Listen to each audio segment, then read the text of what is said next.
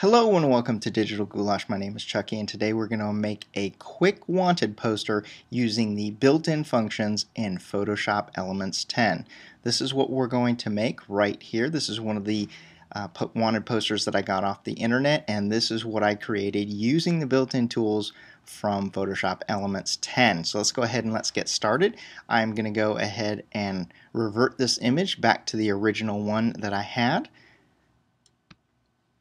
Okay, there we go. First off, I need to thank Pookie Beach over at Flickr for letting me use this image under the Creative Commons license. So now that we have our picture opened in Photoshop Elements, I'm going to jaunt over here to the guided tour real quick, and then I'm going to scroll down until I find the one that says line drawing right there.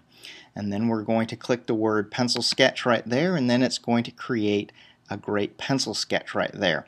The next thing I'm going to do is I'm going to scroll down a little bit over there and I'm going to click on the word levels just to give it a little bit more punch. Now after I'm done with the guided tour, I'm going to come back over here and I'm going to select full edit. That way we can go in there and do all sorts of cool things with it. Now that we have our line drawing finished here, I'm going to go ahead and I'm going to merge this layer down with this other layer. So I'm going to do a Command or a Control E, and that's going to merge the layer down. The next thing I'm going to do is go over where it says Filter. Under the Filter menu, I'm going to select Adjust, and then I'm going to select the Gradient Map right there. Now what we need to do is we need to convert this into that burnt paper image there. So I'm going to double click on there so that I can adjust this and convert this into a nice brown one. So I'm going to click on the black right there, and then I'm going to change the color. Now I have these colors written down, so I'm going to go ahead and put those on the description on the bottom of this video. This is the darker color right here, 3F3105. So I'm just going to copy that, and then I'm going to come over here and I'm going to change that color and I'm going to put it in right there. Now that's the dark brown color that we're looking for right there. And then I'm going to change the white color, the lighter color right there. I'm going to click on it. I need to go over here and look and see what the numbers are. I'm going to go ahead and click on it.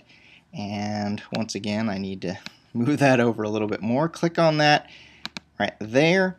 And then I'm going to change that number to BF9D5F. And there we go. I'm going to go ahead and select OK right there. Once I have these colors, I'm going to select OK, and then I'm going to select OK one more time. And there we have kind of the picture that we're looking for. The next thing I'm going to do is I'm going to give it a little bit more contrast. So we're going to go over here under the Enhance menu. We're going to go to Adjust Lighting, and we're going to go to the Brightness and Contrast. Now once we get there, of course, we're going to slide this over. We're going to give it just a tiny bit more contrast there to give it kind of that burnt, edgy look right there.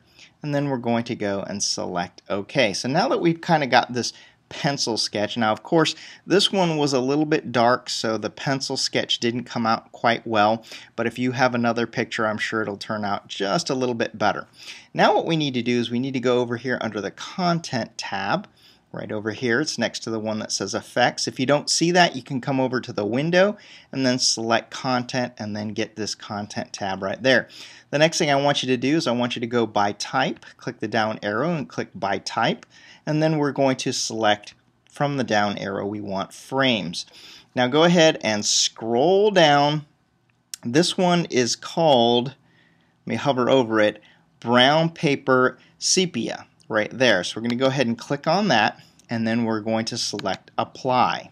And what that's going to do is it's going to superimpose our image on top of that sepia. Now you notice right off the bat that it puts this thing in a landscape mode, and I'm not exactly sure why it does that. But first off, we're going to go in here and we're going to adjust the size of this picture, and we're going to rotate it like this. And how we rotate that is we go near the corner over here, it turns into the little round double-headed arrow, and then we swing that around. Now we need to have a little bit of room so that we can type the word wanted on there, so I'm going to resize by grabbing the corners over there, making it a little bit smaller, and then I'm going to twist this. Now when I'm happy with where it's at, and when I'm happy with it lined up like this, I'm going to click the green checkbox right there. Now what we need to do is we need to go over on the Move tool, make sure that we have our Show Bounding Box option selected right there. Now we're going to go over here and we're going to rotate the whole thing. So go ahead and go really close to this right-hand box right here, and you'll see it turn into that rounded double-headed arrow. And now we're going to move and we're going to rotate the whole image, and then we're going to resize it on top of our paper. So I'm going to go ahead and do that. I'm going to resize this whole thing, and there we have it. And when I'm happy with that, I'm going to go ahead and I'm going to tick the green check box right there. So now we're done with the actual ripped, burnt type paper right there and our picture. Now we need to go over into the text box right over here. Go ahead and click the text box. I went over and used the Postino standard right there, but you want to pick a font that looks kind of cowboyish or maybe old Western style, but I picked this one right here. And then I have my caps locks on. I'm going to go ahead and select center text right there. I'm going to go ahead and click here, and I'm going to type the word wanted.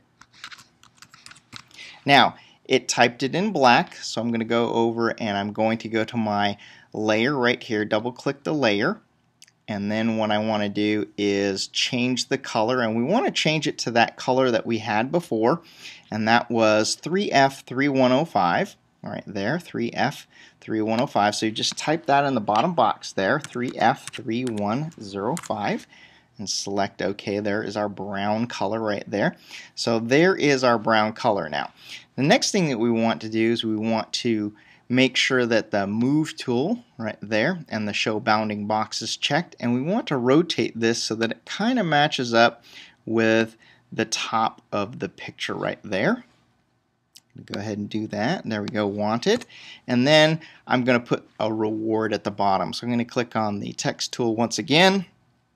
And type in there $5,000 reward, cow tipper. There we go. And once again, click on the Move tool, make sure the Show Bounding Box is checked, and we're going to rotate this just a little bit there. And when we're happy, there we go. And there is our wanted poster. Like I said, this picture isn't the greatest when it converted over to the pencil sketch, but hopefully yours looks a little bit better than that. If you haven't done so already, please subscribe to my videos, give me a thumbs up, give me a like, give me a favorite, and pass my link on to your friends. Cheers!